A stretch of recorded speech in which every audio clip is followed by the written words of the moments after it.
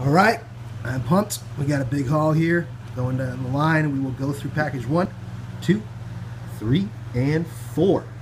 And I'm going to try to make this a little bit more interesting than just a haul video. So I'll try to throw in little tidbits of advice here and there about the current market. People seem to like videos where I do that, since I have a huge list of books that I'm interested in, but they tend to be pretty pricey books from the Silver Age Marvel types that I like. And so what I try to do is I try to bid at about what I think I would have about a 25% chance of winning with that bid. Or in other words, I bid low enough where I think I only have about a 1 in 4 chance of winning the book. And when I do that, if I get the numbers just about right, I usually actually end up winning about 1 out of every 4 books that I bid on. Because every once in a while, you just find holes in auctions here or there. So I try to spread my net really wide, never bidding more than what the last book sold for at auction, usually bidding more like about 1/3 under that, or sorry, not 1/3, 30% less than that, or 25% less than that at worst case. And so all these books that you see, I'm very happy about getting.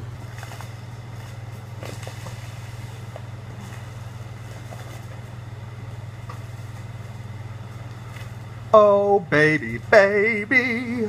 Yes, man. Let's get this out of the bag real quick, take a better look at it. I know it's not the greatest condition, guys, as a 5.0, but for me, this is a nice looking book. And this cover is the shit, if you ask me. One of my favorite covers from the Silver Age, and now it is in my possession. Love it. Silver Surfer number 4. Amazing cover art, yeah. Man.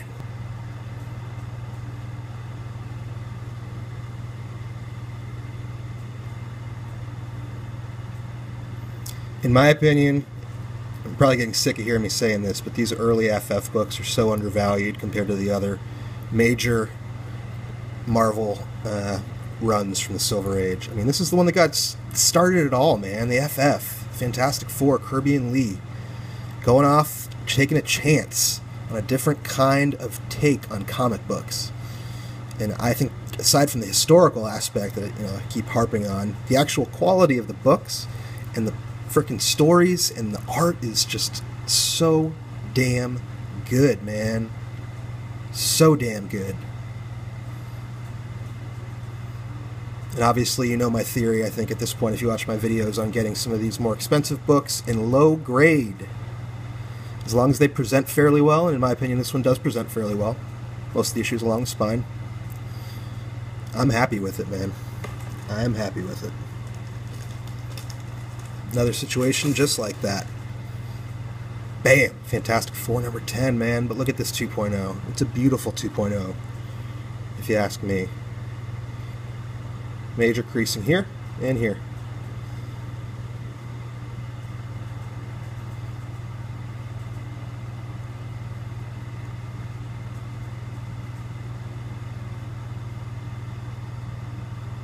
See that?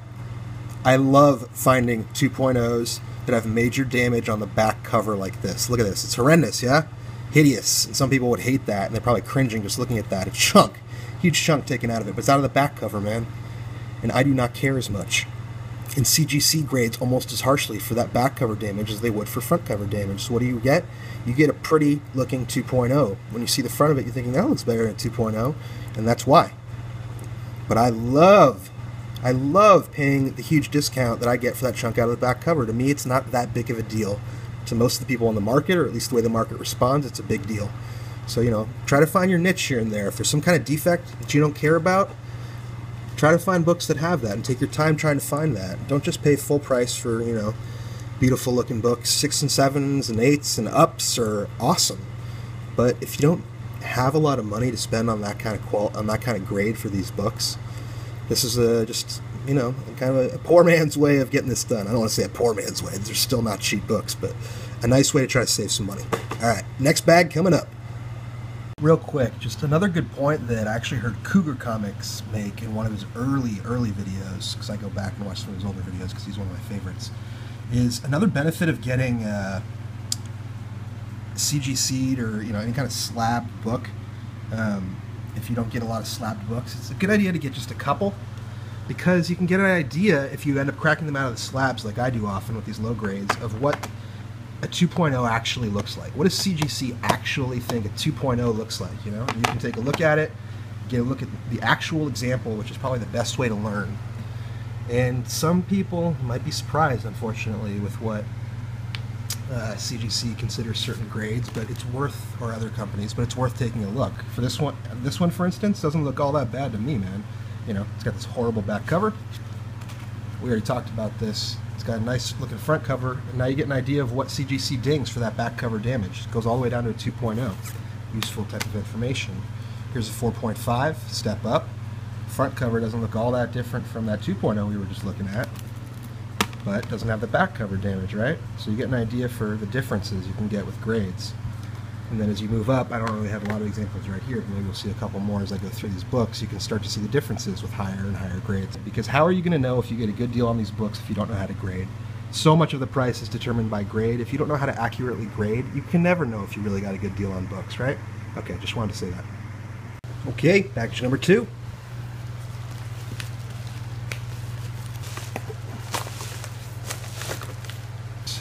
I cannot explain the difficulty I have had getting a decent deal on Daredevil number 4. And something around a 4 to a 5.5 is what I was looking for. And I finally pulled it off, although I still, on some of these books, to be honest, I did a double check between the last video and now, and there were a couple books. This is one of those books, and the other book is this one. I don't think there are any others, but these two, I actually broke my rule of thumb. The Silver Surfer number 4 and this Daredevil number 4. I broke my rule of thumb, and I paid, I think, maybe like $5 or $10 more than the average of what these books sold for in this condition in 2014. And that's a rare thing for me to do, but I really, oops, knocked the camera there. I really wanted these books. And I'll pull the trigger sometimes like that, you know.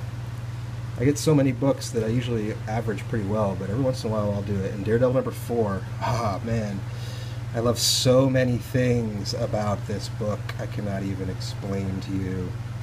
Spideys, I've kind of slowed down on my picking up Spideys, but if I can catch good deals, you know, like I said, I throw out a wide net of bids, so if I can catch one here or there, it happens. This is what I'm lucky to have. Number 21, the Beetle. Very cool. And this is the Spidey I am the most happy to have, actually, even though you see it number 7 behind here. To be honest, I'm more happy to have this number 13. I really wanted 13. Been looking for it for a long time. It's a very popular one. Not the only one who seems to like Mysterio here. 1.5, an interesting grade. You got to be really careful when you're dealing with grades below levels of 2, because strange things can start to happen in terms of what different people consider knocking the book down to 1.5 versus a 1 versus a 0.5. And because I'm very into these super key Silver Age books, I often, not often, but more often than most, I would say, I've had to buy books that are below levels of 2, and I've had to learn some lessons the hard way, but I've also figured some things out. So, you know, this is one of those cases again where once I'm going to crack this out, I'm going to learn, just have another example in my memory banks of what CGC, in this case, considers a 1.5. I see why. Okay, this is something that ETA Nick pointed out to me. Check this out, guys. Sorry for taking so long on this, but I think you'll find this information interesting, hopefully. You see this? Water damage. It's got a tear here too, but why? I was trying to figure out why this would be down to 1.5. This is why. Guarantee you, if I look at the CGC notes, this is why. Water damage. CGC grades super harshly for water damage. An unusual pickup for me. Do not have many Superman comics. The ones I do have tend to be from the Golden Age. And this one is, of course, also from the Golden Age, 1948. A very unusual Superman cover from Action Comics. Action Comics number 116. Pretty cool. Keeping the train rolling here. Moving on to package number 3. This looks like it could be a goodie. Oh, yes. Oh, yes. If you're familiar with the Tales of Suspense Silver Age run, it's the first time they pair Iron Man and Captain America together. You see that there, the double feature begins, which makes Captain America's first solo story since the 1950s, which is pretty cool. A major book in my book. No pun intended. And I'm happy with this 3.0. I am happy with it indeed. Let's take a look at the back cover. Not too bad. It's got some spine roll, obviously. CGC grades very harshly for spine roll, as they should. Spine roll is a major issue as far as affecting the longevity of a book, which is a whole other issue. I kind of take issue with all grading companies and all grading systems. I think that they should, the grading scale should affect, sorry guys, I know I'm kind of getting a little bit off on market here, but I'm trying to do a lot of market related stuff, but I am so excited about these books, believe me. A lot of these I'll be cracking out and reading very soon, so I'm pumped. But real quick, what was I saying? Lost my train of thought. Jeez. Oh, the grading. I think that grading companies should take into account condition issues on books that are likely to affect the longevity of a book, like a spine split. Is basically a time bomb for a book if it's handled. Mold is basically a time bomb for a book as long as you leave it in bad shape. I think they should grade really harshly for those types of defects that make it unlikely that a book will stay in the current grade that it's in the future. It'll probably go down in the future. I wish that they graded up more harshly for that. And I have to pay a lot of attention to notes, to grading notes, to make sure that I don't have to wind up with books that have spine splits and mold issues. I still have my problems here and there. I think I've actually shown a couple in a video. I had that issue with the early Daredevil. But, yeah, that's my rant on that. This, such an awesome buy for me, man. I was looking to get Mighty Mouse #1, and it went for a freaking unbelievable price, dude. I think it was like a Mighty Mouse 1 6.0, and I think it went for something like $600 or something. Yeah. And this is my first Mighty Mouse comic, and I loved Mighty Mouse. He was the man on TV for me. Saturday morning cartoons. I loved Mighty Mouse. And I just wasn't willing to pay that kind of money on a Mighty Mouse cartoon. So I was like, all right, forget #1. Let's go with Terry Toons, which was Mighty Mouse appeared in a few times, or 46, because it's got an awesome Mighty Mouse cover. It even says, starring Mighty Mouse, the star of tomorrow. This is TOS, Tales of Suspense #44. Early Iron Man. I'm trying to clean up all these early Iron Mans that I can. He's in his clunky gold armor. Number 39 is just pretty much unobtainable for me. Well, it's not true, but I'm not willing to pay what 39 goes for. I think it's one of the more overpriced keys, to be honest. If I had a Holy Grail, people have asked me this question, what is my Holy Grail comic that I wish I could get? It is not, believe it or not, Fantastic Four #1. That is definitely on my top 5 list, but my Holy Grail comic would be The Incredible Hulk #1. One of the more rare books to find in good condition, and it goes for just crazy numbers these days. I'll never be able to get that book, at least not in today's market. But that's my answer. Hulk #1 is my Holy Grail that I wish I could have, which I probably never will. But that's cool with me, because I still get books like this. Tales of Suspense #42, man. Creator 4.0. Again, trying to clean up here on these early Iron Mans. And ever since Gene Colan died, rest in peace, sir. He's one of the greats in my mind, one of the greatest artists ever. On par with Jack Kirby. I think he should get more credit than he does. I love what he did on the early Daredevils, Mr. Gene Colan. So ever since he died recently, there's been the crazy bump in the speculation market with Iron Mans, especially Iron Man #1 has got a crazy value jump. But I suspect that'll go back down again soon enough, so I'm just kind of trying to wait. I'm not overbidding on any Iron Man books, but I'm still getting lucky enough to pick up on a couple of them. This one has a tear in the back cover, you can see. That might be why they graded it at 4.0, even though it looks pretty decent otherwise. And we'll move on to the last package, which is the Raw books. Taking a quick break here. Alright, here we go, man. Package number 4. The Raw Files. Raw books. My favorite. And you can see, I decided to make a little backdrop here with my favorites from what we've seen so far. Alright.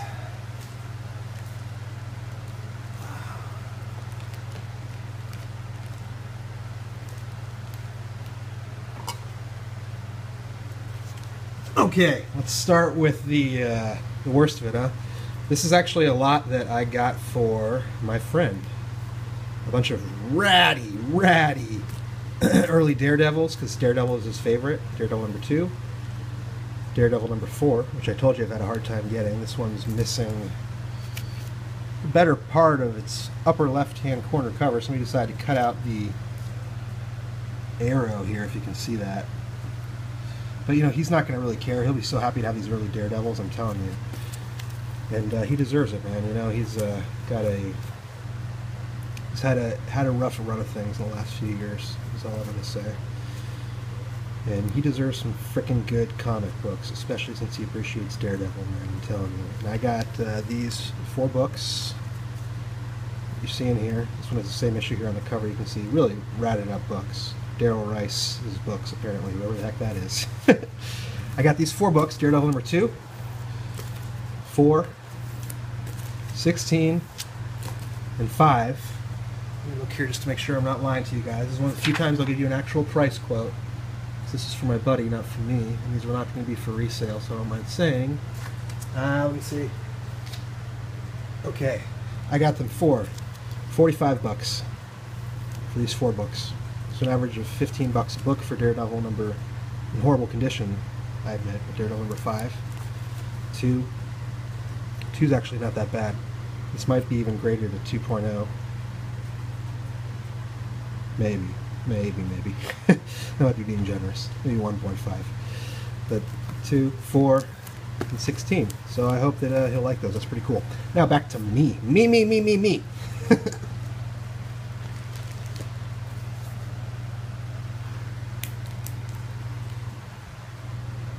Okay, Daredevil number 6. I'm trying to complete my Daredevils number 1 through 50, and I'm very close to doing that. Pretty excited about that. Daredevil number 8 for Stiltman. 2nd red costume appearance for Mr. DD. If you guys are watching the Netflix series with Daredevil, leave a comment, man. Let me know what you think about that series. I think it's freaking unbelievable. The Kingpin, and if you've gotten as far as I have with the binge watching all the way up to, what's his name? Stick. In episode 7, holy crap, it is freaking so good. This one they have in super thin Mylite for some reason. Daredevil number 12. Number 18, I want to say this should be the first appearance of the Gladiator, but I am honestly not sure. There may have been one before this. Don't know. I think this is the first appearance of the Gladiator. Let me know if I'm wrong about that, peoples. Number 9, an awesome book.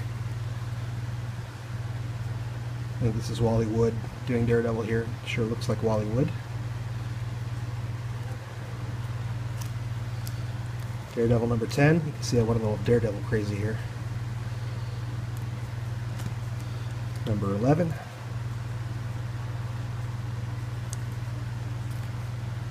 Number 13. Some of these are doubles for me, but I needed to get slightly better condition on them. And I can't remember if these were in a lot or not. I would have to check on that. Number 14, very cool yellow cover.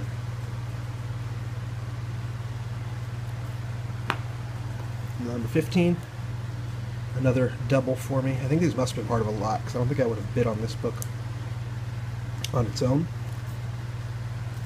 Those Daredevils must have been part of a lot. I'm not sure how good of a deal I got on them, but I'm always happy pretty much with lots that I win on, because I put in crazy low offers on tons of lots, and sometimes I win them. Rarely I win them, but when I win them it's nice because I put in such a low offer. I'm happy when I win it. Number 19, looks like these are all Daredevils, guys. An homage to Mr. Daredevil this week, which is appropriate given that the Netflix Daredevil series came out, yes. Number 20 with the owl. I love the owl. And last one, number 21. Alright, that is it. I am off on a trip. I will see you guys in a couple weeks. I'll probably be watching your YouTube videos, but that's it for me, man. You know, my favorites from this haul, if I had to say, are these 2 bad boys right here. Daredevil number 4 and Silver Surfer number 4. Let me know what your favorites were, if you feel so inclined, later on.